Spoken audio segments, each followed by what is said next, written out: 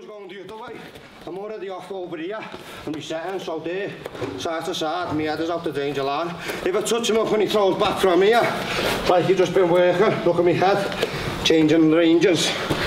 Boom, that's where I can start coming right back in with it. Be on top of him, I could be out here, come right back in with it into something else and making it yours. Most mornings, like Ellis will run like the striking, and I'll run like the grappling session, but we don't really teach like striking and grappling like most people do.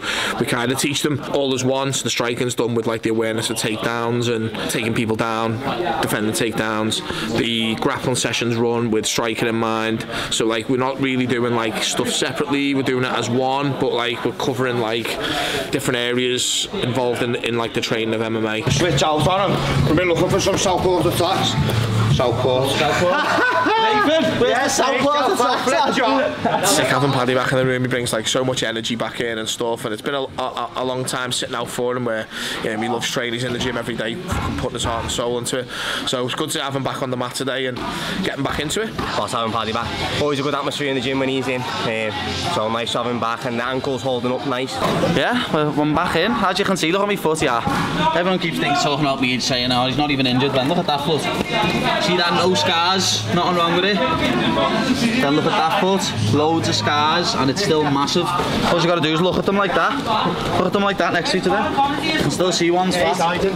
I'm hoping to fight before the end of the year, and when I'm putting sessions in like that, I think I might be able to. It's just I'm going to have to be able to walk 100% first before I can fight.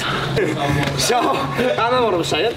But yeah, if we were switching, so when we touch him up there and I switch out, we want to be trying to get an attack from this position now. So whether I'm showing having a little bit of moving first. Just been working today in today's session, some stance switching stuff, using stance to switch our ranges to get ourselves out of range, to get ourselves into range, to make an angle on our opponent. So we've just been working on that for like the last 2 weeks. In the fight, for instance, if you took a calf kick, you might have to switch your stance, so it's good to be well prepared with 2 stances.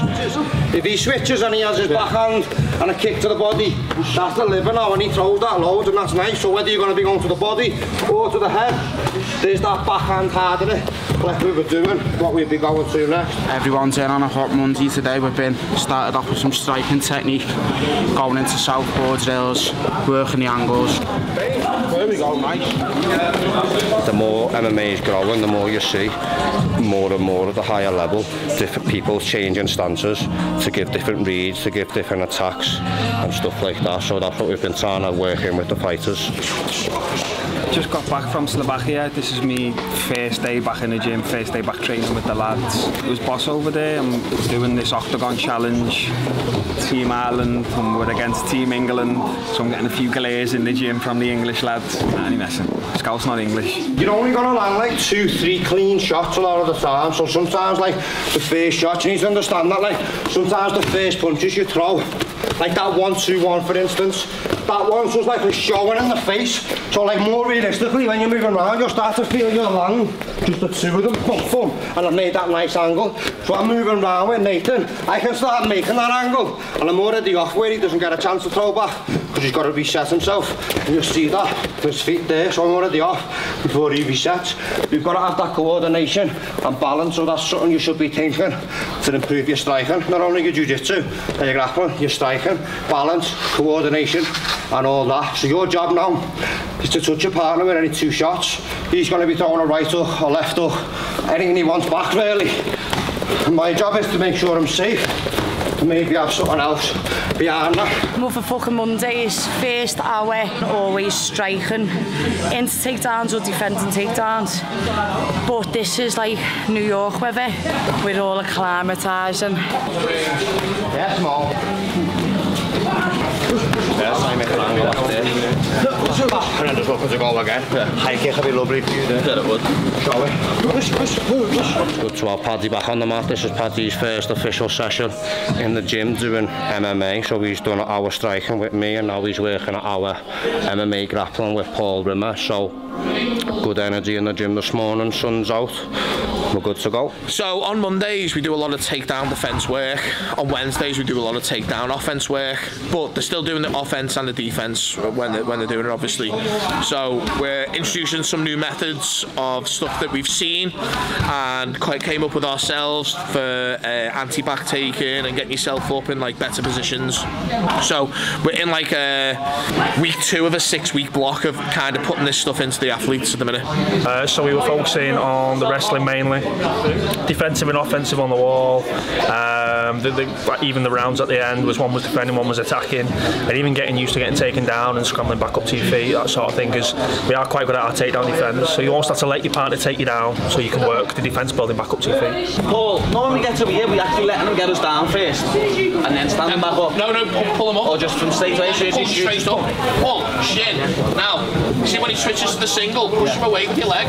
Now underhook, get your head in, whatever you want to do to break the grip. So today we're doing a lot of like wall stuff, okay, so how to defend on the wall, how to get off the wall, reversing and attacking. Obviously like Ellis will see some of the takedown stuff I'm doing, he'll include that in the striking classes. I'll see some of the striking he's doing, we'll include that in the grappling classes. So like everything's done, like I say, in blocks where people get the chance to learn it, absorb it, and then start to actually get to practice it. Now she can start turning in towards him now, Mo, yeah? Because if he drops you there. I'm just saying to Pad as well, you know, you grab me around the waist, and I do this. Like, make sure you're like hooking it, so there's no like, you can't move past that. Do you know what I mean? Then use your knee if you need to. So if he gets me across in this position here. Yeah, now go hook that leg. Nice, don't try and get past that leg for me, Jordan. That. Yes. I was thinking when you had them doing it then, I was thinking, so where you're there, where Wilson gets his foot in front of me, I'd have to get this foot at least here to do anything. Yeah, you know what I mean? Literally. That's what I'm saying, if you hook that now, look, you're facing it. Like what I was thinking before, the only way I could get past there if you'd done that was if like I literally knocked that out the way. You know what I mean? That's the only way I could. And then your hands are set. Yeah, then my hands are set. Just working all common positions. Today it was more about getting back up to our feet and defending against, you know, if we're fighting a grappler and they're trying to take us down and take our back, working our defences to that. So obviously in here we're all boss at taking the back, but the reason we're so good is because everyone in here is also sick at defending the back, so you've got to level up your attacks and your defences each time to sort of keep up with people. So yeah, Boss Monday in the bag. You know what, for a fact what I'm thinking of doing there. Oh, he's lost it. Can't jump no more. Lost it. Too far. That's a practice. That one's a practice. Yeah, that's a practice. That one's alright. It's done about 2,000 years over the years, like. The best ever one though, the best ever one, Ellis, the best ever one, and anything to do with it here was when he stabbed him. He was going, Ellis was going to do vents here because Rim weren't there, and he just went, boom, and put the needle all the way through it here. Hey, the needle come out the other end, and Ellis pulled it out and went, we'll wait for Rim, bro. Like not an act. I don't come through the back of my ear. Like not an act. Should have whipped the earring in it, take away. Me and Ellis were looking at each other like looking at them. So today we do like bigger glove, full pad sparring. The sparring is more on the feet on Tuesdays. On Thursdays we do like more little glove sparring. Paddy's first one back, he looked good for like 2 rounds, then he starts to feel that fatigue that comes in. It's really hot today, but he done a good job, done a really good job.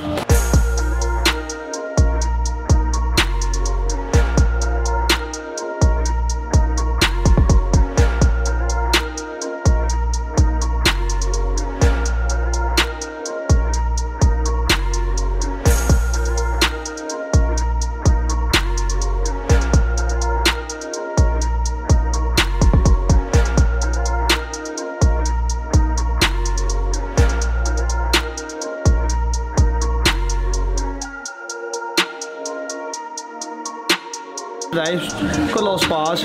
Paddy was back sparring, as you can tell over there. You can see him on the floor, half dying. Paddy's back in, lad. The atmosphere's up. He's fucking his usual self, fucking talking a load of shite, lad. But that's it. So yeah, it's good to have him back, lad. Jumped on me, done my first little bit of sparring. Got the boxing gloves on, shinnies on. few little rounds. It was nice, some nice little technical rounds, and then I was very, very tired, and I probably should have sat a round out. And instead of sitting the 4th round out, I went with the little cardio machine, the Juggernaut, Gittins, and I took him down like a minute in and thought, yes, I'll keep him down here, I'll just hold on to him, and he just popped straight up and just put it on me for 4 minutes.